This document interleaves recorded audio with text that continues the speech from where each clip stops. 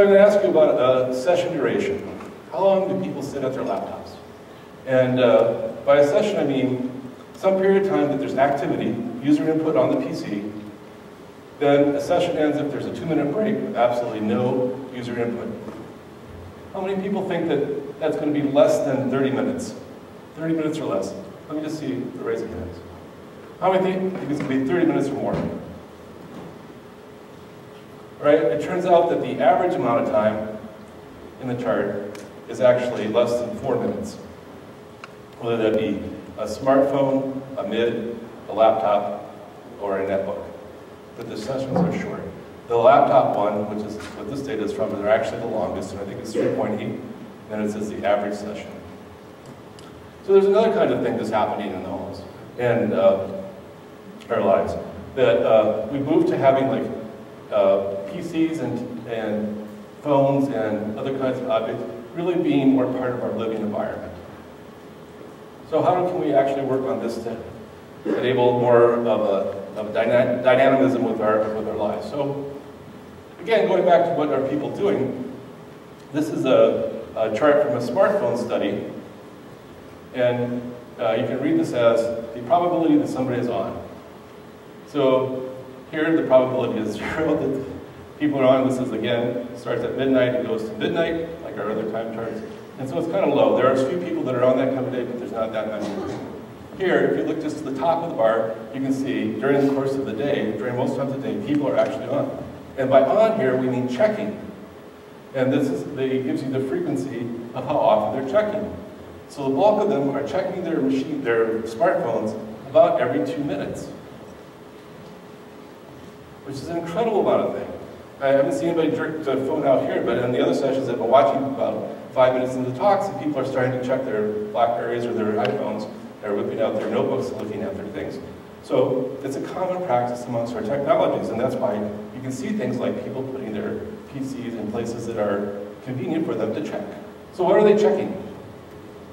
So it turns out that if you look across the applications that they're using, the websites that they're going to, about 70% of the time, stuff is social in nature. So in social, we mean things like, of course, Facebook and Twitter, but we also mean things like email and IMing. So what are people doing on their laptops? And these are personal laptops, not necessarily work ones, but as you can see, right around 62% of all activity across 200 average users is devoted to the internet.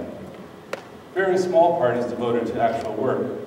Compared to some of the kind of data that I did in 1998, so 10 years ago about, email on clients anyway is down to about 2%. About 10 years ago, it was 25%. So we've seen a shift in the kinds of activities we're doing. But again, if you think about the whole, again, shifting of time, the way you need to stretch time, the way it's interrupting, internet activities are like a perfect application for that. And just to show you how it's slight difference, so again, here's the laptop chart down here with our 62% of the activity. If you move it to a handheld device like a mid, it actually goes up. And more of that kind of activity is moving to the sort of handheld space, which is a great space to do the kinds of applications that we want to do on the web. And again, it kind of fits into what you might be doing in your life. So whereas a laptop might be sitting on a desk or a location, the mid you might be something you take with you, and you have even less time, or less continuous time, to kind of engage with it. And so you can pick it up and put it down at more of a drop of a hat. And so you can see that the web browsing goes up to about 80%. So what are some of the things people are doing on the web?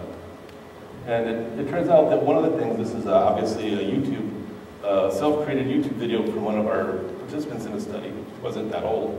And you find that about every minute, 10 hours of video are being uploaded to YouTube. So every minute, 10 hours of video are being uploaded to YouTube, often by people who aren't that much, who are not even over 20 yet. And what's even more amazing is there's about 1 million downloads a day. So there's 36 million photos being uploaded to Facebook today, every day. So we kind of see another kind of activity happening here where the internet is becoming a larger and larger part of our lives, but the internet is not one thing.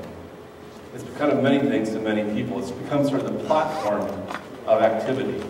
One of the kinds of activity that's happening in that space is really a growing production and consumption of media. The kid that we saw earlier on who was creating the YouTube videos actually does his searches on YouTube, not Google.